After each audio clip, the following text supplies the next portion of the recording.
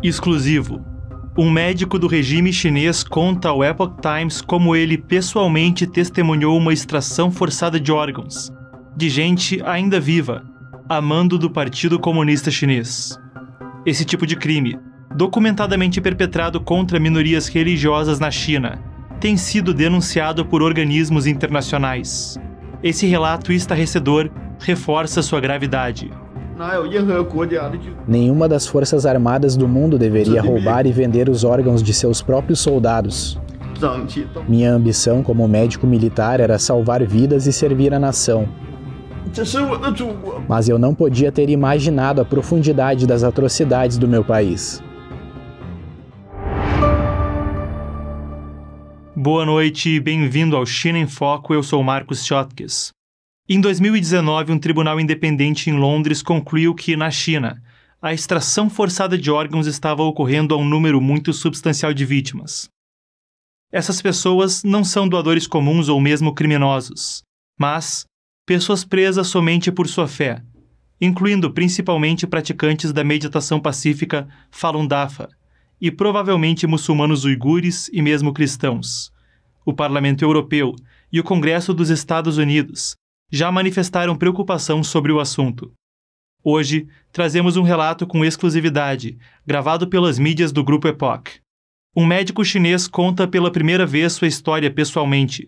Mostrando seu rosto e sua voz, o Dr. Zhang Jie revela uma narrativa profundamente pessoal do horror que presenciou quando era residente em um dos maiores hospitais militares da China. As informações podem não ser recomendadas para pessoas sensíveis. Em respeito ao público, avisamos antes de prosseguir. Ele viu médicos retirarem os rins e os olhos de um jovem soldado, enquanto ele ainda estava vivo, e agora está trazendo atenção para a grande e terrível indústria da extração forçada de órgãos da China. Vamos ouvir o Dr. Zhang Jie.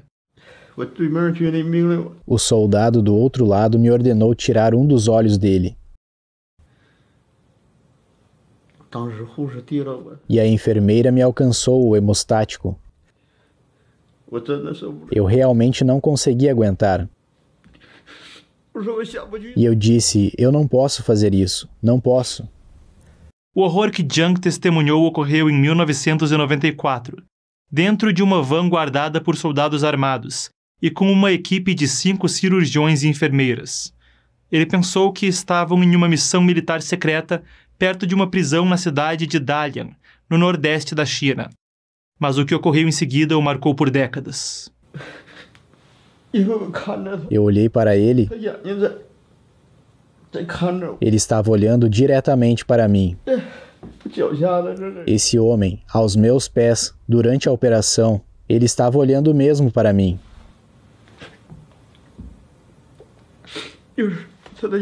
Os olhos dele estavam se mexendo.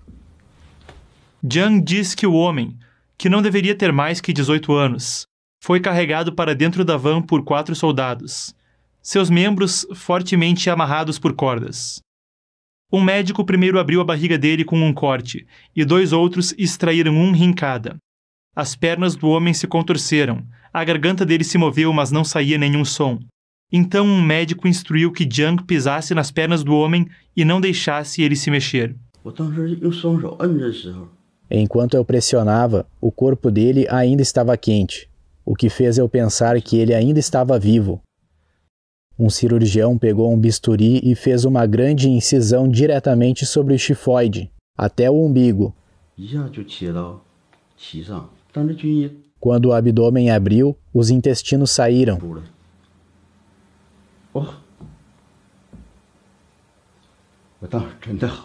E eu estava realmente com muito medo. Outro cirurgião empurrou os intestinos para o lado e pegou um rim. Então outro pegou o segundo rim. A enfermeira-chefe colocou bem rápido os 2 rins em uma caixa com a temperatura controlada. Em seguida, Zhang recebeu a ordem de extrair os olhos do homem. Mas, diante do horror, ele não estava em condições de fazer isso. Outro cirurgião pegou e rapidamente fez no lugar dele. O corpo, que agora não se movia mais, foi colocado em um saco plástico preto e levado por soldados. Os órgãos foram levados para o Hospital Geral da Região Militar de Shenyang, onde Jiang fez sua residência. Uma equipe que estava esperando ali então usou os órgãos em operações de transplante. Isso foi há muito tempo atrás. Mas para Jiang, a imagem assustadora daqueles olhos desesperados, com medo e com dor, continuaram a assombrá-lo. No jantar da noite anterior, antes da operação, um oficial apresentou o menino, que tinha menos de 18 anos. Os pais dele pagaram 1.000 yuanes para que ele conseguisse uma vaga no exército. Pela janela, eu olhei para os soldados armados guardando esse ato hediondo. Nenhuma das forças armadas do mundo deveria roubar e vender os órgãos de seus próprios soldados. Minha ambição como médico militar era salvar vidas e servir a nação. Mas eu não podia ter imaginado a profundidade das atrocidades do meu país. 10.000 yuanes, que foram pagos pelos pais do garoto para entrar no exército, seria o equivalente a mais ou menos 2 anos de salário de um trabalhador urbano médio, e provavelmente mais para uma família camponesa. Pouco após esses eventos horripilantes, Jiang deixou o hospital. Mas ele não sabia que o que aconteceu naquela van, em 94, logo se tornaria uma indústria de morte na China, feita para extrair órgãos de prisioneiros de consciência e vendê-los sob demanda, inclusive internacionalmente.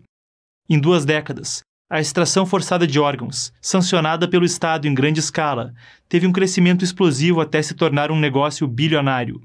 Como dissemos, o julgamento de um tribunal para a China em Londres afirmava que provavelmente a maior e principal fonte de órgãos eram e são hoje em dia praticantes de Falun Gong. Essa prática, também conhecida como Falun Dafa, que citamos no começo da reportagem, é uma meditação pacífica da tradição budista, brutalmente perseguida na China desde 99. Você pode conhecer essa história a fundo com o documentário A Perseguição do Século, disponível gratuitamente em nosso canal do YouTube. Eles não dão consentimento. Eles nem sabem o que está acontecendo. Chamamos isso de genocídio frio, no sentido de que não está acontecendo de uma vez só. Está acontecendo lentamente ao longo do tempo. David Meitas é um advogado internacional de direitos humanos e um dos principais pesquisadores do mundo sobre extração forçada de órgãos. Esse médico, Jiang Jie, disse que em 2002, enquanto acompanhava um oficial militar para um exame médico, soube pela primeira vez que adeptos do Falun Gong eram sim usados como fontes de órgãos. Os médicos do hospital onde Jiang fazia residência disseram ao oficial que ele precisava de um novo rim para sobreviver. O Hospital Geral do Exército em Shenyang vai escolher um de ótima qualidade para você, um fresco de praticantes de Falun Gong. Eu disse a ele, não faça isso, isso não é cometer assassinato? E ele acenou com a cabeça para mim e eu disse, não vou fazer esse transplante de rim. Mas de repente ele me disse de um jeito muito sério, você deveria ir embora o mais rápido possível, e quanto mais longe melhor. Eu percebi que eu poderia ser silenciado se a história fosse a público. Outro conhecido do médico, um assessor de altos oficiais na elite do Partido Comunista Chinês, disse a Jiang algo ainda mais chocante. Durante a visita dele, eu disse que a perseguição ao Falun Gong no nordeste da China era bem intensa. Ele parecia atento, mas ficou em silêncio. Mas antes de nos despedirmos, ele de repente me disse que praticantes de Falun Gong, incluindo menores de idade, estavam presos embaixo do quintal dos fundos do Departamento de Segurança Pública da província de Hubei, na cidade de Wuhan. Ele disse que esteve lá antes, e então foi embora. Naquele momento, eu disse a mim mesmo, eu preciso ir para o exterior. Jiang Jie acrescentou que para aumentar os lucros dos transplantes, os militares criaram passagens especiais nos aeroportos para facilitar o transporte rápido de órgãos por todo o país. Ele também diz que as unidades de doenças infecciosas, dentro de hospitais militares, se tornaram antros para extração forçada de órgãos.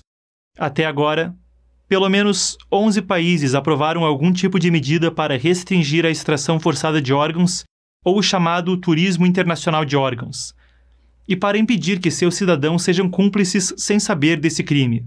Por exemplo, muitos médicos chineses são treinados no exterior, em instituições que recebem verba pública. O Brasil, atualmente, não tem esse tipo de medida, mas abriga alguns refugiados da perseguição. O deputado federal Eduardo Bolsonaro falou contra a perseguição do Partido Comunista Chinês ao Falun Dafa. David Meitas, entretanto, diz que o assassinato de prisioneiros de consciência por seus órgãos ainda está em andamento. Eles continuam a anunciar o turismo de transplante, e as instituições ainda estão funcionando. Quer dizer, eles não fecharam esses hospitais de transplante. O Dr. Zhang Jie obteve o status de refugiado enquanto estava na Tailândia e se mudou para o Canadá em 2007. Ele diz que estava procurando a mídia certa para compartilhar sua história, porque se fizesse a escolha errada, não só ele teria se metido em problemas, como a questão não receberia a atenção necessária.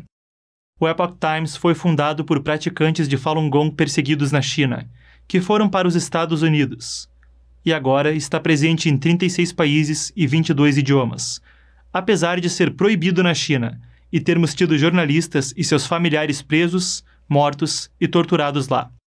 Zhang Jie reconhece a possibilidade de que contar sua história possa trazer retaliação do regime chinês, mas diz que é uma questão maior do que ele. Falou que preservou cuidadosamente seus registros e que quando o Partido Comunista Chinês cair e for julgado, ele vai depor como testemunha e a justiça prevalecerá. Você pode ajudar a trazer atenção a este testemunho, a essa perseguição e a esse crime contra a humanidade curtindo e compartilhando esse vídeo, para que atinja o maior número possível de pessoas. Se quiser apoiar nosso trabalho cobrindo esse e outros dos assuntos fundamentais de nossa era, você também pode nos seguir nas redes sociais e assinar nossa plataforma de streaming, a Epoch TV Brasil, onde temos não só conteúdos em primeira mão de dentro da China, mas também sobre comunismo, liberdade médica e outras reportagens especiais comumente censuradas em outras plataformas.